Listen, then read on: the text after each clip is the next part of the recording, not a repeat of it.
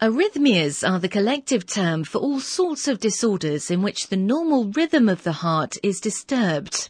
Normally, the heart beats about 60 to 70 times a minute. When exercising, this may increase to 120 to 180 times a minute. The heart always contracts in an orderly way.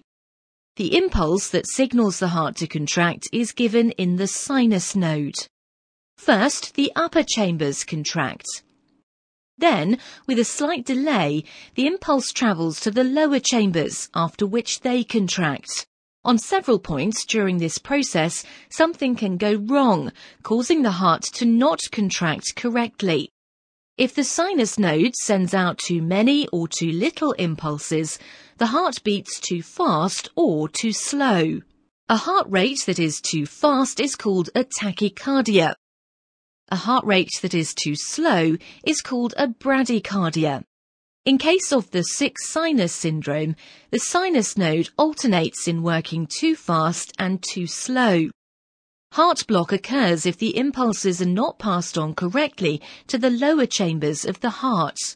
This causes a disruption of the balance between the contraction of the upper chambers and lower chambers. It can also happen that the heart muscle cells of the upper chambers or lower chambers completely ignore the sinus node.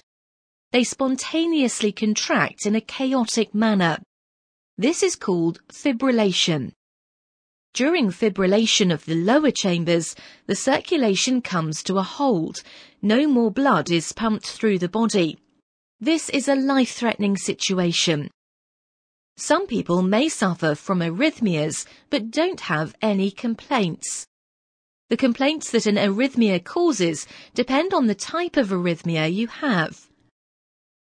Some symptoms that often occur are palpitations, chest discomfort, dyspnea, shortness of breath, feelings of anxiety, and dizziness. Treatment of arrhythmias depends on the type and cause of the arrhythmia. Arrhythmias in the upper chambers are less dangerous than arrhythmias that originate from the lower chambers. Arrhythmias from the lower chambers can cause the circulation to come to a halt and require immediate medical assistance. An electrical shock is needed to get the heart back into action. Usually, arrhythmias can be effectively treated with medication. In case of fibrillation of the upper chambers, blood thinners are often prescribed to prevent blood clots to form in the upper chambers. These blood clots can cause a heart attack or stroke.